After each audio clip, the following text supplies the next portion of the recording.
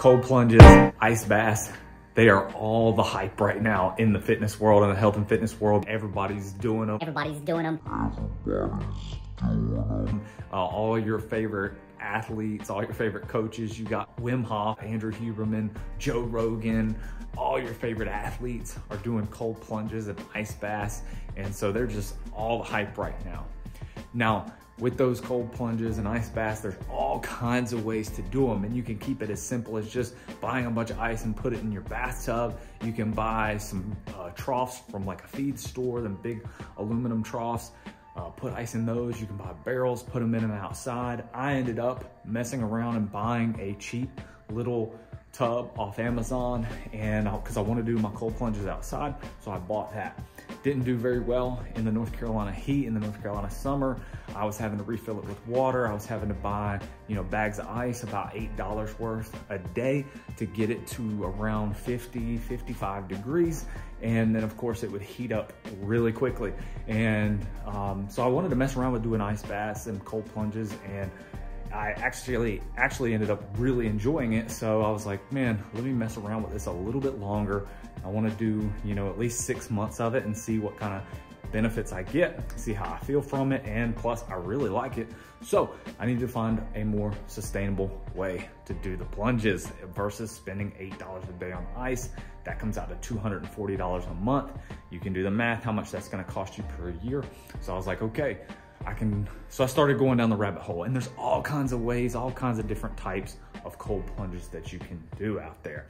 And as soon as you start to go down this rabbit hole, you'll see there's so many different types, but I tried to find the most economical type. And so I went with a chest freezer conversion.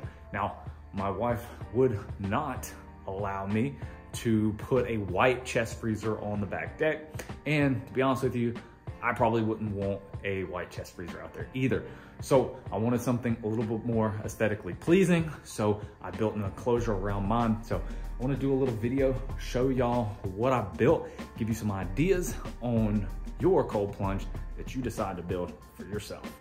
All right, I'm gonna give you a quick visual on the process of what I did. First thing I did was buy all the materials, get the freezer on order, and then I went ahead and built the frame. So the first thing I did is build the frame, starting with the top. So what you see on the bottom there is actually the top. And the reason why I did that is so it would be easy for me to make sure that inside perimeter would fit my fridge exactly. So that inside perimeter of your actual 1x6s there. So you see 2x4s and then you see 1x6s. The 1x6s on the bottom are actually that inside perimeter of that is going to fit directly around your fridge. So they should match the dimension. Now I did not fasten those 1x6s down there at the bottom. I didn't fasten to the frame. So then I just remove them out and boom, there goes my frame. So I built that frame first. I got all my latches built. Then I came in and I started to put the exterior boards on. I cut out my holes for the vents in the side on both sides, put my vents on, assembled all the boards, and then I got the freezer. I taped everything up, removed all the hinges, all that. I got to sanding the interior. After I sanded, I went in and used alcohol to clean the inside. Then after that, I came behind after cleaning and then I removed all the hinges and everything. But after that, I sealed it up. So I used the JB Weld to seal the interior. Here I am just talking about how my fridge lid is very flat, and so that's a good type of lid to have if you're going to actually build wood over top of it like I did with mine, because everything's flat, so you can just nail everything to the top of the freezer. The fridge is okay to drill into and to nail into. So just showing that a little bit there. And some types of freezers may be a little bit more difficult to work around. All right, so then after I got everything sealed up on the inside, you can see I got the JB water weld. That's all you should use to seal the interior. Let it cure up, and then you're gonna prime the inside. All right, you're gonna buy some self-etching primer from Tricolor, and you're gonna prime the inside. It took 2 cans of primer, 2 coats of primer. After I finished with the primer, let it dry, let it seal up, and then you're going to use your pond shield. So now you're going to come in behind with your pond shield. All right, read the directions very well on it. Make sure you're not in over 50% or 55% humidity. If you live in the South, I put on 4 coats of this stuff, but that's the sealant that you need, that pond shield. It's a non-toxic shield to seal up the inside of your freezer. Mine worked fantastic for me. All right, now here is the finished product when I got done sealing everything up. And now we're gonna look at the inside of the enclosure. What you're gonna wanna do is before you put your chest freezer inside of that enclosure, you're gonna wanna go ahead and map out all your wires, get everything run, get everything ready. Because once you get that chest freezer inside of there, you're not gonna have enough room. You're gonna have about 6 inches of space to work with, which is what I calculated to make sure that the freezer could breathe and cool itself properly. And so I went ahead and I bought that waterproof membrane up at the top. That way I could run it up and down the side, so that way water wouldn't really get in, soak in through the top, leak in as much to the top and to the sides if rain was blowing in. But basically I wanted to keep all my wires off the floor. I didn't want anything on the ground. I didn't want any wire connections sitting on the deck where water could puddle up and pool up and get in them. So I got everything off the ground. So you're going to want to map everything out. Go ahead and screw everything up to your board. So right there, I got my Inkbird temperature gauge. I've got my surge protector. I don't have everything there that I ended up using. At that point when I took the picture, I was on hold and waiting for some products to come in from Amazon. But you're just going to want to kind of map that out and plan that out, you know, just so that way you can get everything set up, get everything ready. Then what you're going to do is you see that backboard on the frame. You're going to remove that backboard off the back side, and then you're going to take your chest freezer, and I went ahead and placed my chest freezer where I wanted it, and then I slid my frame and my enclosure around it. And then once it got around it, I put those backboards back on the back again to close it in. Of course, the back of my freezer is open. I've got that cabinet liner, that mesh on the back side there, so that way my freezer can breathe. And also that stuff's super easy to remove. I just got it stapled in and it's cheap. So like if I need to, I can just rip it off and go in and access my freezer, do whatever I need to do. So now I want to get into some details about the chest freezer itself, and let's talk about the exterior first. Is I wanted the top of it to be flush or close to flush with the top of my freezer. So when you measure for your freezer dimensions, remember you're going to want some nice support underneath the freezer. I've got 2x4s under mine, so I had to take that measurement of the 2x4s and add that to the height of my freezer. I had to get the height of my freezer without the lid to make sure that my frame and my enclosure match the height of the inside. Not a super big deal though, because you can always use shims and things to try to get your freezer to the right height and to get this to the right height. So not a real super big deal there, but you want to be pretty close. And then the next thing that was super important is that when building an enclosure, you know, these freezers are not meant to have things wrapped around them. They need at least 6 inches of space to be able to cool properly. As they are pulling heat out of the inside, the outside of your freezer will get really hot. My freezer's garage ready, so it's ready to withstand some pretty high temperatures, but its max temperature is 115 degrees. And in the North Carolina heat on my back deck, as you can see, you know, we're getting quite a few hours of direct sunlight here. The sun is starting to go over the house and get a little bit of shade, but it gets a lot of sunlight here. So I knew it was going to need plenty of ventilation. So I allowed for 6 inches all around the outside of airspace, so that way it can cool properly. Now the back of my chest freezer is open, and it does have just some mesh across the back, so it is fully open, but then you've got 6 inches around on each side. I did also build vents in on each side so I could get a little bit of ventilation. So you can see I've got vents on both sides there. My lid, I wasn't sure exactly how I was going to do the lid because I didn't follow any kind of plans for this. This was all just made up on my own. And so I wasn't sure if I was going to let the lid hinge up or if I was going to just take the hinges off and do a completely removable lid. And I found that it was just easier for me because I'm not by any means any kind of like expert carpenter or anything like that. And so for me, it was easier to just create the lid in a way that I could just remove the lid. So I took all the hinges off the lid. I took the handle off the lid. I actually painted the bottom of my lid black here. And then I just took these boards and I fastened all the boards directly to the lid. I used some wood glue and I had a nail gun and nailed everything in. And that leads me to, like, for this DIY project, you know, there were some tools that I already had, like, you know, an air compressor, nail gun, miter saw, and build this. But I don't have anything crazy. Like, I mean, I don't have, you know, I'm not like a master woodworker or nothing like that. So really some basic saws. I mean, you don't even need nail gun. Nail gun made it a lot easier for sure. I had some clamps to be able to clamp up my boards and get them set right, but that's about it. So my lid here, it does fully remove, completely off. Okay. And you can see that my freezer sits inside and it's pretty close to being flush. Pretty close to being flush on the inside. All right, I'm gonna unplug this and turn it on, and it's oh man,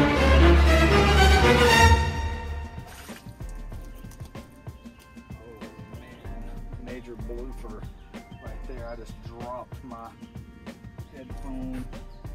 Man, my headphone always falls out of my left ear. Man, I love these new headphones. Little plug JBL headphones on Amazon, man. They are cheap, but fantastic little earbuds. Things are great. I'm gonna set this thing out here in the sun.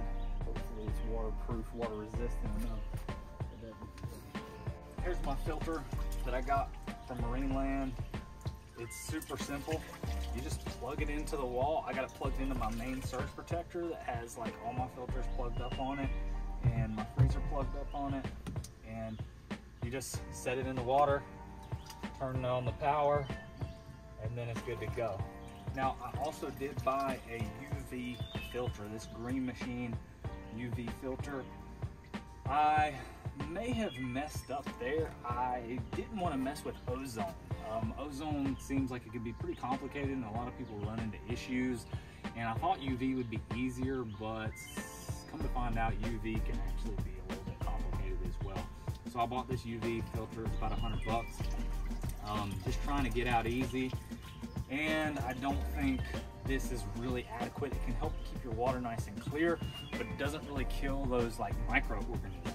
So I ended up having to go with hydrogen, and so now I use hydrogen peroxide, food grade hydrogen peroxide that's like 35%, and that is my sanitation. I've got filtration with Marineland filter, then I've got UV for sanitation and keeping the water clear, and then I've got hydrogen peroxide for keeping the water clear as well, and that's 35% food grade.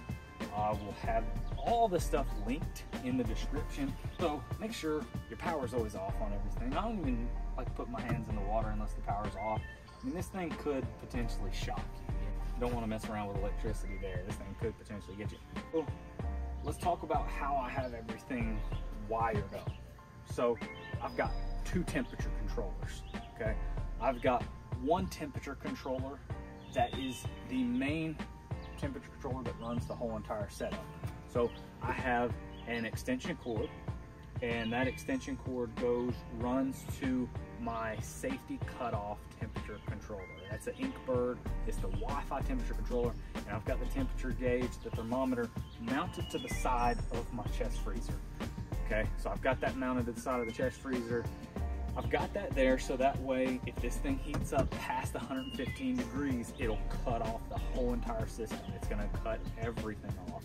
And it's Wi-Fi, so it's gonna alert me on my phone, and I'm gonna be able to see what's going on, and I'm gonna know that everything's off, and I'm gonna know that everything's overheating. This particular freezer is rated, it's garage ready, and it's rated for 115 degrees. So that's where I got the cutoff set at. Now, after that, my surge protector that you saw that's mounted inside of the enclosure here, that surge protector is plugged into the heating side of that Inkbird, okay? It's plugged into the heating side of the Inkbird that is mounted to the side of the freezer. I've got that setting at 115 degrees. So what it's gonna do is activate that outlet and keep that outlet hot, keep that outlet activated until this thing hits 115 degrees, and then that's when it will shut it off essentially. So my surge protector is plugged into that heating side of that ink bird. Now my surge protector runs, and it's got four outlets on that particular surge protector. Now on that surge protector, I have my UV filter plugged in and my marine land filter plugged in, because I want those things running all the time. I want those running all the time. So they're plugged directly into the surge protector. Now the third thing I have plugged into the surge protector is my other ink bird temperature controller that is waterproof. And so it has a waterproof thermometer on it that's submersible, so it goes down in my actual water, okay? And that is going to, I actually have my freezer plugged in to that ink bird temperature controller. So that way, when my freezer hits the water temperature that I want, when it gets the water temperature that I have it set on, it's going to click my freezer off. So only my freezer is plugged into that ink bird, and everything else, my filters stay on, my filters stay working, but the freezer itself actually shuts off when it stays at that temperature. So that's essentially how I have everything wired up inside. So I talked about the enclosure, I talked about the outside, I talked about the wiring, I've got the back side open. I don't know really what else I have to talk about. So I've got all the items listed in the description. I've also got a DIY plan on my website, so you can get that document and get everything. I'm not an expert in this. I definitely don't know everything there is to know about these. John Richter, his DIY chest freezer website and his Facebook group are great resources that you can use, that you can find all kinds of information on chest freezers. This is my first one, this is my first build, so I will say make sure when you're cutting, measure twice, cut once. I did make some errors when I was cutting. I made some errors on the pond shield. My humidity was really bad here, and so it started to bubble up a little bit. And make sure that when you do your pond shield, you're inside in a controlled climate, not a ton of humidity, or at least it's beautiful weather where you are. Not too hot, not too cold, not too humid. Yeah, make sure you unplug your unit. Like, do not get in this thing while it's plugged in. Don't get in while any of that stuff is plugged in. I've got it set up where I can just pull my plug and nothing is energized here at all. So it's pretty safe once I do that. There's a lot of ways to do a cold plunge. There's tons of ways other than a chest freezer. And again, I chose the chest freezer because for me, it seemed like the most economical way. You can do with a chiller, and you can get a feed tub from Tractor Supply and a chiller, and you can build the same type of setup with that. I was a little bit worried and nervous about buying a chiller because some of the chillers are $1,400. Some of the chillers people recommend. I knew this thing was going to be in the heat on the back deck, and I was a little bit worried about a chiller, but I didn't want to spend $1,500 on a chiller, so I was looking at more like $500, $600 chillers, and I was a little bit afraid that they wouldn't be able to keep up with the North Carolina heat. And so that's one of the main reasons I went with a chest freezer. I had seen some people had some chest freezers that held up in some pretty tough, hot conditions. So if you have any questions at all, feel free to hit me up in the comments. Please do me a favor and hit the like button, hit the subscribe button. It would help me a ton. I like to give out tons of fitness information, health information. I'm trying to start doing more reviews on products as well. So that helps me a ton. And thank you for watching. Good luck with your DIY cold plunge. In this part of the video, I want to talk all business. We're going to break down the money, the dollars, the Benjamin, the cash. We're going to see how much it costed to build this cold plunge, because for most of us, let's be honest, that's what really matters. How much does it cost? We're going to break it down into 3 sections. We're going to talk about the necessary. This is what you need if you're just going to do a bare bones chest freezer. You don't care about how it looks. You don't care. You're going to drain and fill it every week. You don't care about leaving the water in there for 2-3 months. Then we're going to talk about some of the other items in part 2, like filters and sanitation and circulation and some other items for looks. In the third section, we will price the actual enclosure and how much all that lumber costed if you want to do an enclosure like that. So let's start off with the necessary. Number one, you're gonna need a freezer. And so the freezer I purchased was a 14 cubic foot Insignia garage ready, okay? All right, so there's 3 reasons why I purchased the freezer that I purchased. Number one, it was on sale for $349. That's pretty cheap for a 14 cubic foot freezer. Number two, 14 cubic foot was a decent size for me and what I needed. And then number 3, it was garage ready. And mine's in the direct sunlight, and garage ready means that it's ready to operate in some extreme temperatures. Most freezers and fridges are designed to work at around room temperature. This one's designed to be a little bit more extreme. So that's why I purchased that one. There are other great chest freezers. If you're really tall or if you're really broad, you will have to look into buying a bigger freezer than I purchased.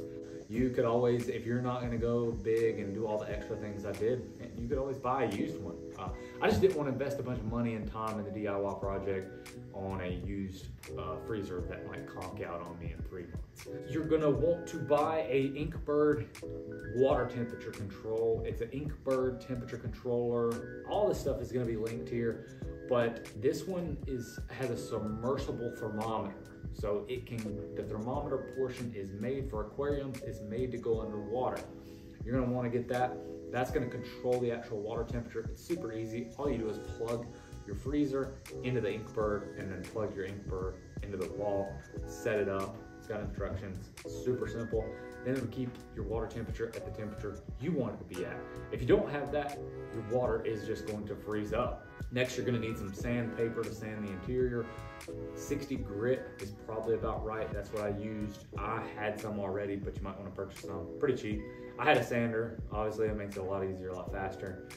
You're gonna need some self-etching primer. You actually need some rubbing alcohol too. I didn't have that listed. I already had some. I used rubbing alcohol to clean all the surfaces after I sanded it. And then you'll need some self-etching primer. All right, particularly the Duplicolor brand is really good. A lot of people speak highly of it. So I bought 2 cans of the self-etching primer because that's all my local store had. My local Napa store had 2 left.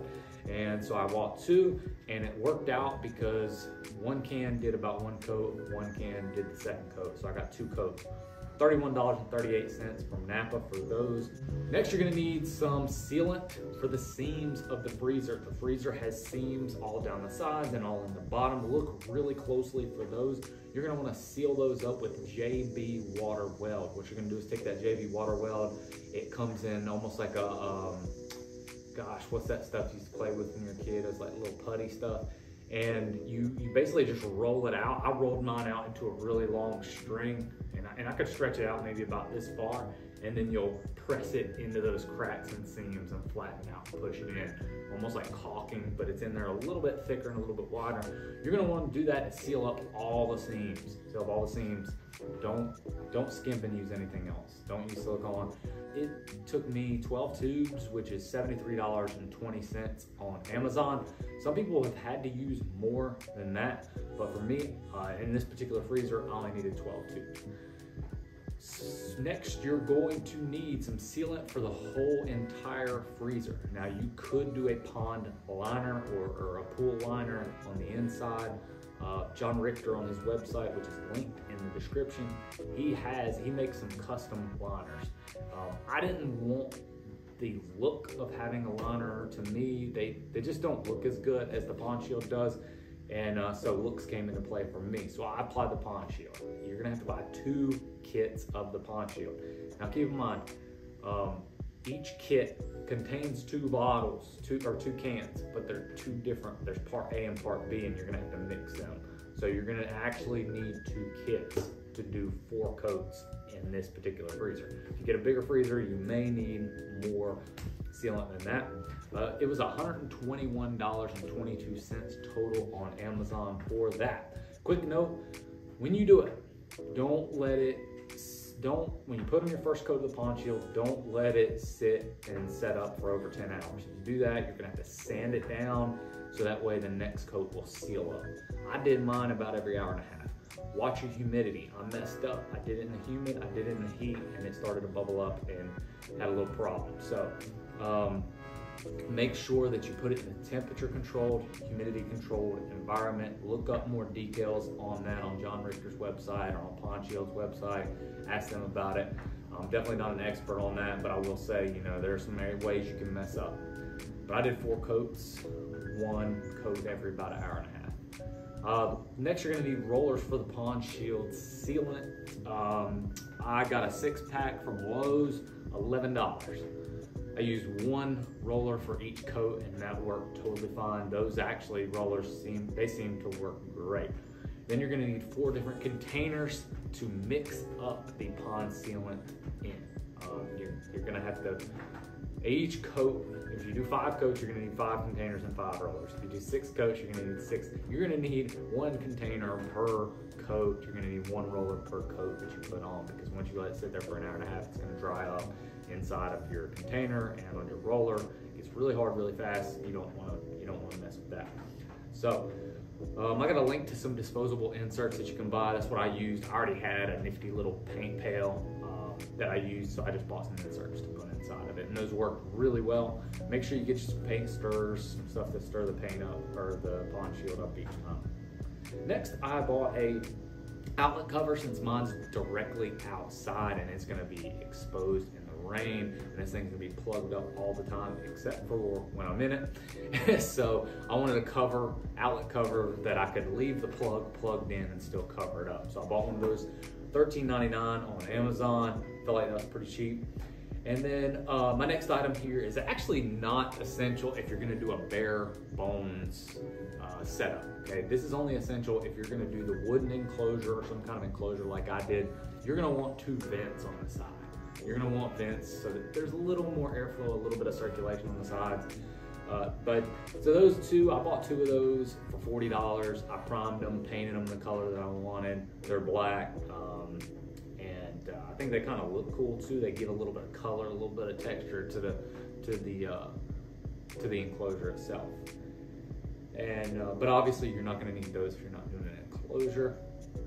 So there we go. Total cost of all the necessary items for me was $677.77.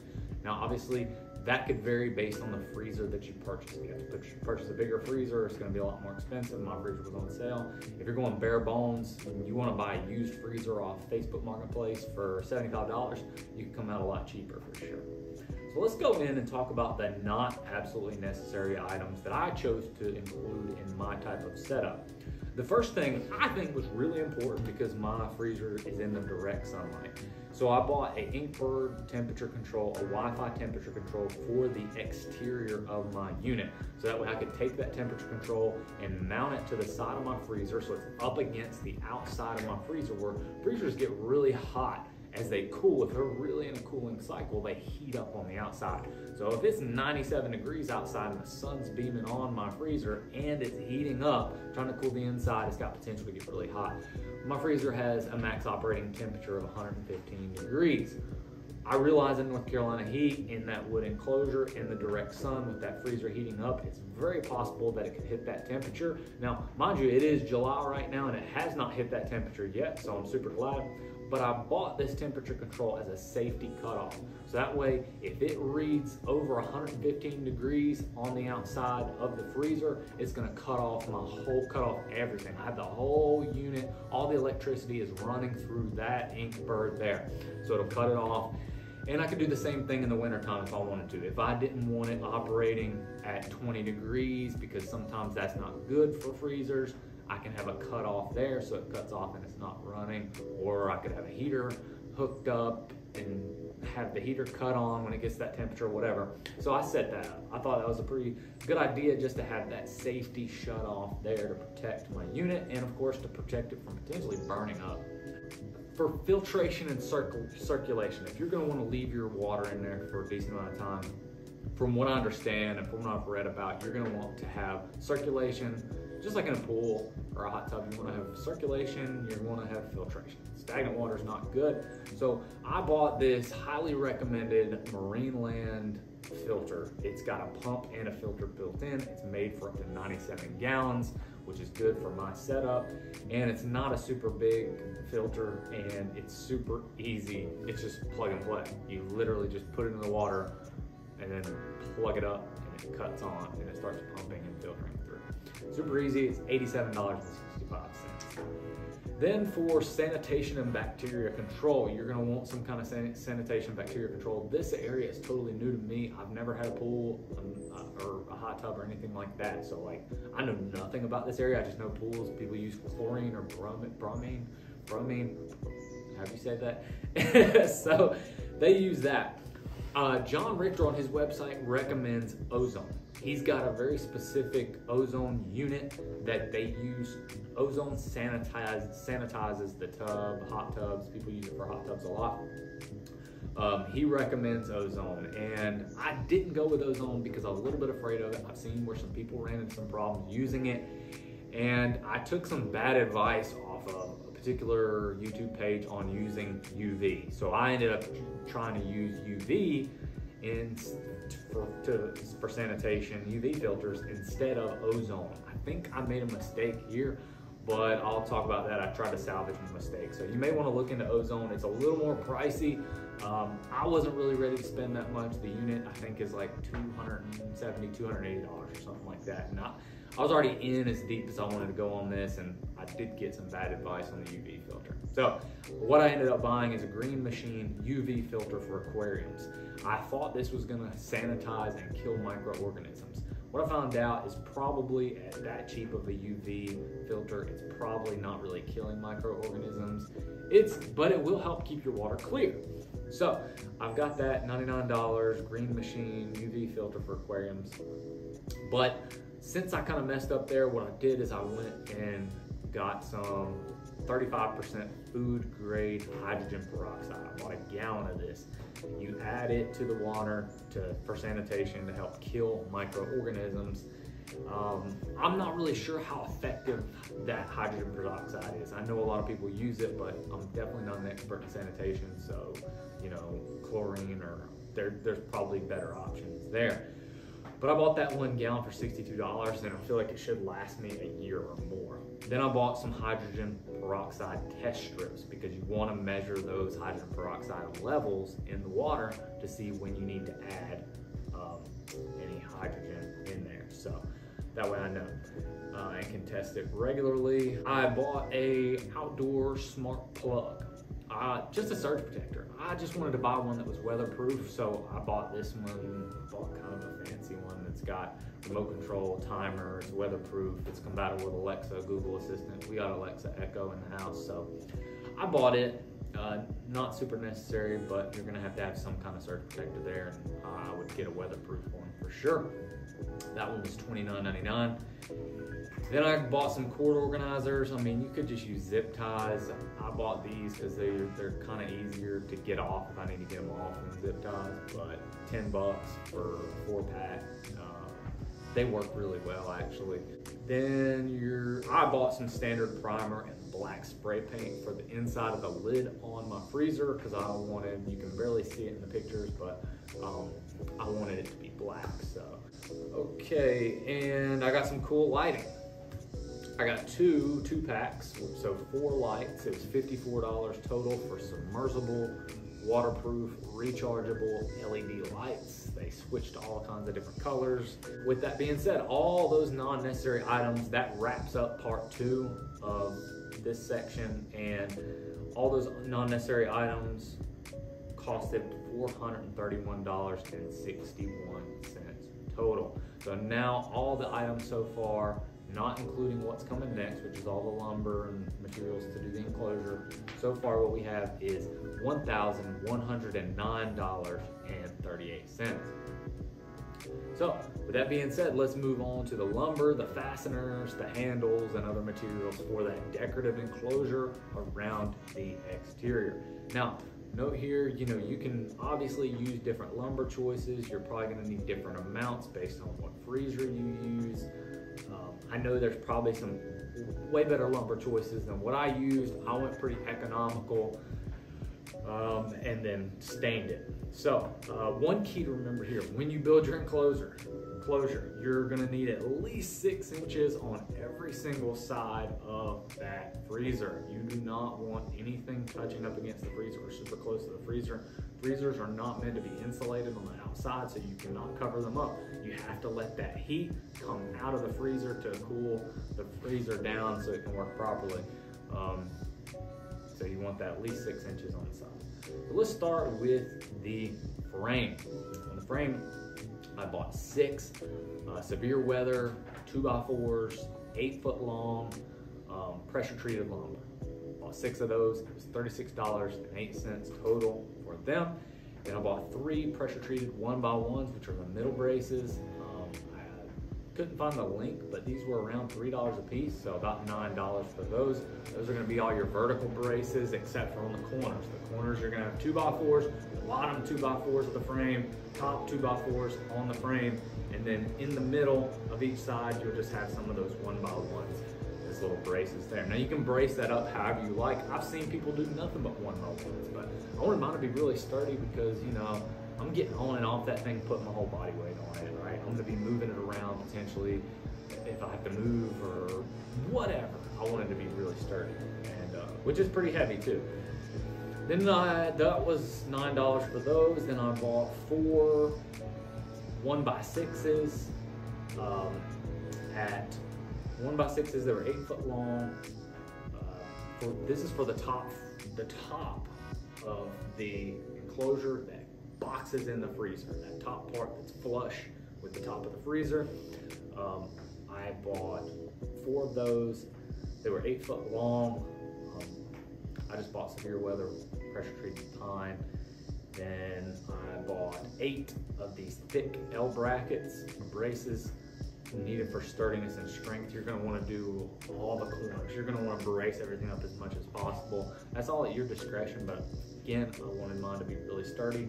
$36.64 for those. I don't know if I mentioned for the 1x6s they were $22.56, and then the smaller L brackets, I bought 2 packs of those. They were $5 total. And then you're gonna need some 2.5 inch nails or screws or however you want to secure the frame. Then for the exterior visible part of the enclosure, you're just gonna need 20 boards total, 20 1x4x8s. My store only had 8 foot lengths, but it might come in handy if you can buy different lengths at your store to be more efficient and not waste. I kind of had to waste some wood there. And then that's all you're gonna need for the exterior as far as lumber, unless you're gonna do some trim pieces. I ended up doing some trim pieces later, but they're super cheap. You can pick out all kinds of cheap trim to make the outside look a little bit better. And then I don't think I spent like $20 on my trim pieces at the most. So, and you can, yeah. So then you're gonna need some finish nails. I already had some, but probably about $5 for finish nails. And then I bought some clear stain for the wood. It's gonna be in the sun, it's gonna be in the rain. I wanted to treat it. So I bought some clear stain. I wanted to keep that like light pine color. So I bought clear, I bought a gallon, $22. That gallon is probably gonna allow me to stain that thing 7 times. I still have plenty of stain left. Then I purchased a waterproof membrane for the interior of the side of the enclosure that's gonna have all my electrical. And that membrane starts at the top, it goes up under where that top piece is and goes down the wall. But I bought that just to kind of protect all the electrical. I wanted all my electrical up off the floor, and I wanted, you know, the least amount of water getting into it as possible. But I think you'd be fine without it. But then I bought a mesh backside for the open part of the enclosure. I told you, I wanted to keep the backside of my Cold Plunge open. And so I bought this actually shelf liner, cabinet liner from Lowe's that's slightly see-through. It's almost like mesh, it's rubber, and it's It's just light, it's super easy to deal with. I just stapled it up on there. And that way you couldn't really see that open back part of my freezer. Depending on, like in my yard, that backside is not very visible. Me or anybody else isn't going to typically be on that side, so like that black mesh does fine. It conceals it pretty well, but like you may want to use something that conceals it a little bit better, but I would suggest using something that's still breathable, so that way it helps and keep some airflow through the back of the unit there. You might have yours up against a wall, and then you could just leave it totally open there. And then I got barn handles for the lid. I got a 2-pack of barn handles for the lid for $11.59 off Amazon. Those barn handles actually seem to work pretty nicely, work pretty good. Total cost for the lumber and materials for the enclosure was $274.29. And then that brings the total cost of the entire project to $1,383.67. Not too bad for a DIY cold plunge, considering that some of them cost $5,000, $10,000. There's some chillers out there that cost $1,500, $3,000 just for the chillers. So, hey, I hope that you enjoyed the video. If you have any ideas, thoughts, questions, whatever, I'd love to hear from them. Please hit that like button, hit that subscribe button, and thank you so much for watching and tuning in. Good luck with your DIY cold plunge that you decide to